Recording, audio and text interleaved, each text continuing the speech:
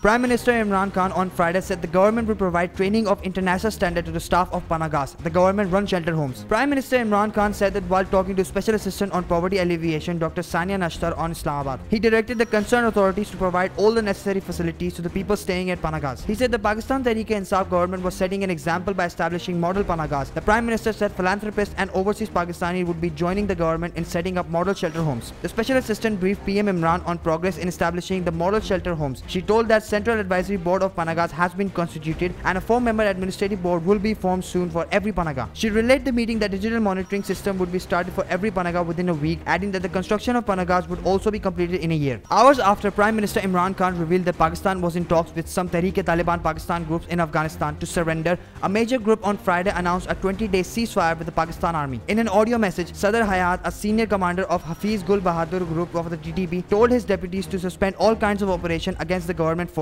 mainly in the North Waziristan region until October 20. He urged TTP commanders to stay in their respective areas until further orders, said Anadolu agency. However, the Hakimullah Mahsud group rejected the truce, urging its members to continue actions against the Pakistani forces. In a statement, a TTP spokesperson Mohammad Khurasani said that militant counterterrorism had no groupings and denied that it had announced any ceasefire anywhere. A termination in conflicts between Tehreek-e-Taliban Pakistan fighters in South Waziristan and the army was proclaimed by the banned group in a statement on Friday evening. The TTP statement said, "Our leaders have asked all fighters to observe a ceasefire from today to October 20. The TTP stated that their leaders are involved in some secret talks without explaining any further. The development comes after the Prime Minister Imran Khan earlier announced in the day that the government is in talks with some groups of the TTP for decommissioning. PM Imran Khan, speaking to TRT World's Ali Mustafa in Islamabad, said, "I think some of the Pakistani Taliban groups actually want to talk to our government, for some peace, for some reconciliation." The coronavirus pandemic claimed 56 more lives across the country over the past 24 hours. Data issued from the National Command and Operations Center showed on Friday. In the last 24 hours, Pakistan also reported 1,411 fresh infections, taking a total number of virus cases to 1,246,538. The NCOC said that the total number of recoveries across the country stands at 1,170,590, while the number of active cases has risen to 48,163. The country's nerve center against the coronavirus said that after the deaths of 56 people over the past 24 hours, the nationwide death toll has risen to 27,785. Reportedly, Sindh is the most affected province of the country in terms of the number of virus cases with 457,928 infections, followed by Punjab, which has reported a total of 431,666 infections. Khyber Pakhtunkhwa reported a total of 174,017 coronavirus cases so far, while Balochistan recorded a total of 32,926 cases. Replying to Prime Minister Imran Khan's statement concerning banned Tehreek-e-Taliban Pakistan, the opposition necessitated an immediate parliament session. PMLN Senator Irfan Siddiqui stated that keeping the government communication with TTP is not proper because this is a very delicate national issue. Negotiations in Nawaz Sharif tenure were approved by the parliament, he added.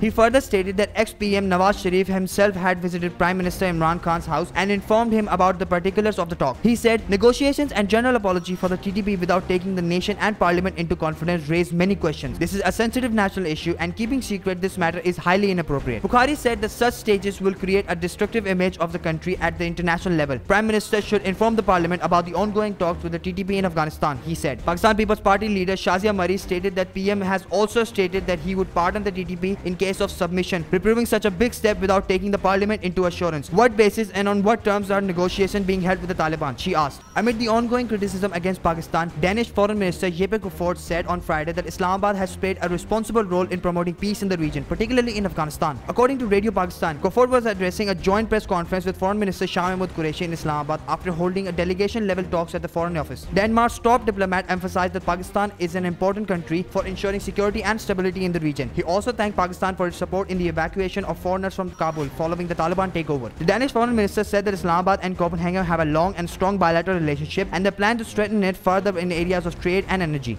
President Dr. Arif Alvi has urged the need for promoting higher education to put the country on the fast track of socio-economic development. He underscored the need for enhancing the volume of hybrid education, which was cost-effective and would help increase the number of highly educated and skilled professionals in the country. The President made these remarks during a briefing on the Foundation University Islamabad at the Aiwan-e-Sadr. Foundation University Islamabad President Waqar Ahmad Malik, Rector Major General Nasir Dilawar Shah, and Foundation University Director Major General Professor Dr. Javed Khaliq Ansari attended the meeting. The FUI President briefed the meeting about the remarkable job done by the university in promoting higher education, including in the fields of health science, engineering, and technology. He said that the FUI was contributing towards the development of human resources through excellence in education, research, and innovation. The meeting was appraised that during 2015 to 28,916 students have graduated from the university in various degrees programs, and the FUI was focusing on increasing the number of PhD graduates. The Lahore Accountability Court indicted Shehbaz Sharif's wife Nusrat Shehbaz in a money laundering reference. Money laundering reference against Shehbaz Sharif family was heard in the Accountability Court. Hamza Shehbaz and the other accused appeared in court while the court granted Shehbaz Sharif's request for pardon. His lawyer Chaudhry Nawaz Advocate said the doctors had advised Shehbaz Sharif to rest and he could not appear before the Accountability Court due to ill health. Accountability Court Judge Naseem Work indicted Nusrat Shehbaz through his representative and summoned NAB witnesses for testimony at the next hearing. The Accountability Court adjourned the hearing on the money laundering reference till October 18. The completion ceremony of the Vocational Training Institute under the China-Pakistan Economic Corridor was held on Friday in Gwadar. As an important project for public well-being, the Gwadar Technical and Vocational Institute was constructed by the China Harbour Engineering Company with an aim to meet the urgent need of the locals in Gwadar and promote the sustainable development of the area. Addressing the ceremony, Chairman of the Gwadar Port Authority Nasir Khan Nashani expressed his gratitude to China for the grant of the project and to Chinese engineers and workers who have completed this institute ahead of schedule despite the impact of the COVID-19 pandemic. Pakistan has benefited a lot from the energy and transport infrastructure projects under CPEC, while the socio-economic projects of the corridor are also very important for the South Asian country, Kashani said, adding that the Gwadar Port Authority will make the best use of the institute with comprehensive planning to offer the locals training opportunities to enable them to get better jobs and live a better life. In a video message, China's ambassador to Pakistan, Nong Rong, said that completion of the institute marks a great milestone of CPEC and is also a long-expected event for the Gwadar people. During its construction, the project provided more than 1,000 jobs to local people. After completion, it can accommodate 360 trainees at one time and provide training opportunities for at least 1,000 people every year, said Nong. The institute will serve as an incubator for high-quality and skilled workers for Gwadar and even Balochistan after functioning, added the ambassador. Prime Minister Imran Khan on Friday facilitated the nation on the upward economic trajectory as the Federal Board of Revenue collected 1,395 billion rupees in the first quarter against the target of 1,211 billion rupees. I congratulate the nation on FBR's achievement of collecting 1,395 billion rupees in quarter 1 of fiscal year 2021-22 against the target of 1,211 billion rupees, the Prime Minister tweeted. Imran Khan mentioned that the situation was reflective of growth in revenues by 38%. This represents a growth of 38% in revenues over the same period last year, he said. The sensitive price indicator-based inflation for the week ended September 30, 2021 for the combined consumption group witnessed a decrease of 0.10% compared with the previous week, the Pakistan Bureau of Statistics reported. The food commodities that contributed in the decline in the weekly inflation included tomatoes down by 12.57%, onions 6.75%, bananas 3.67%, wheat flour bag 2.33%, sugar 1.73%, gourd 0.92%, pulse moong 0.71%, chilies powdered 0.57%, pulse mash 0.27% and pulse gram 0.26%. On a year-on-year basis, the commodities that witnessed major decline in the prices including tomatoes 50.52%, pulse moong 29.75%, potatoes 26.69% and onions 21.66%. Meanwhile, the commodities that witnessed an increase on a week-on-week basis including LPG 2.27%, potatoes 1.73% and garlic 1.61%. This week, Netflix smash show Squid Games has been in the news for all the right reasons. However, a lot of social media users have criticized the show for its stellar English translation work of the South Korean series, which is currently Netflix's #1 series and is being dubbed as the streaming platform's largest show ever. Yomi Mayer, a South Korean comedian and fluent speaker, took to social media to trash the translation effort. In a TikTok video, she explained, "If you don't understand Korean, you didn't really watch the same show. The dialogue was written so well and zero of it was preserved." Referencing to the character of Han Mio, Mayer said her lines were constantly botched, adding that she cussed a lot and it gets very sterilized. Gabriel Salazar, known as @GabeNotBabe to his 2.2 million TikTok followers, has died at just 19 years old. According to statements from the Texas Highway Patrol and Zavala County Sheriff's Office, he was the driver convoluted in a police chase on Sunday, September 26, which caused a deadly car crash that killed himself and 3 passengers. Authorities stated that Salazar was driving a 2014 Chevrolet Camaro north of US Highway 83 near La Prairie, Texas around 1:25 a.m. According to the Sheriff's Office statement, a deputy overheard a Crystal City Police Department officer pledge a traffic stop. The officer then stated that he was in active pursuit of a white Chevy Camaro. The deputy tried to help organize a tire deflation device but was unsuccessful, according to the department. The deputy said he later heard a CCPD officer's advice that the vehicle had rolled over and that it was fully engulfed in flames. Salazar, who was from San Antonio, suffered injuries and was announced dead on the scene. Chairman Pakistan Cricket Board Ramiz Raja has met the chairperson and chief executive of the first boards here at National High Performance Center, in which he shared his vision that revolved around grassroots cricket. Ramiz emphasized on a quick resumption of school and club activities as well as infrastructure upgradation so that the youngsters receive the best playing facilities and environment to display and demonstrate their talent. PCB Chairman Ramiz Raja said, "The grassroots cricket level tier deserves attention as it had been neglected field for years, resulting in marginalizing our growth canvas. Under my watch, cricket nurseries will have a permanent importance. I acknowledge and appreciate the good work done at the provincial level by the first board and look forward to continuing the work collectively to bring the change to Pakistan cricket landscape." Mountaineer Sirbaz Khan has achieved another feat on Friday after he became the first Pakistani to conquer 9 of the world's 14 highest peaks, Anadolu agency reported. The Hunza-based climber summited Mount Dholagiri, the world's 7th tallest mountain located in Nepal, the Alpine Club of Pakistan said in a statement. The massif, which forms part of the Himalayas mountain range, is widely regarded as one of the most difficult mountains to summit, owing to its steep sides and extremely cold climate. Khan was part of the 19-member SST Dholagiri Expedition 2021 Autumn Expedition. The expedition was part of Khan's ambition to climb all 14 peaks over 8,000 meters across the world. Reportedly, the mountaineer had previously climbed 8 peaks above 8,000 meters, including Mount Everest and K2, the world's largest and second tallest mountain respectively, the statement added. There are many painful incidents with women while working in the kitchen, but now a video of women working in the kitchen has taken social media users by surprise. A video of a woman working in the kitchen is being shared on the social media platform Twitter, in which it can be seen the woman's hair caught fire during the work. At first, the woman did not even notice that her hair was on fire. It took the woman 45 seconds to understand what had happened to her. The video shows a woman standing in the kitchen working by the stove, and her hair caught fire as she bent down to collect food. It can be seen in the video that the woman did not immediately notice a fire in her hair, and she continued to work at the same speed. However, after a while, when the woman felt the heat of the fire, she immediately extinguished the fire with her hands. Due to the timely extinguishing the fire, the woman was saved from any damage. Otherwise, the situation could have been serious.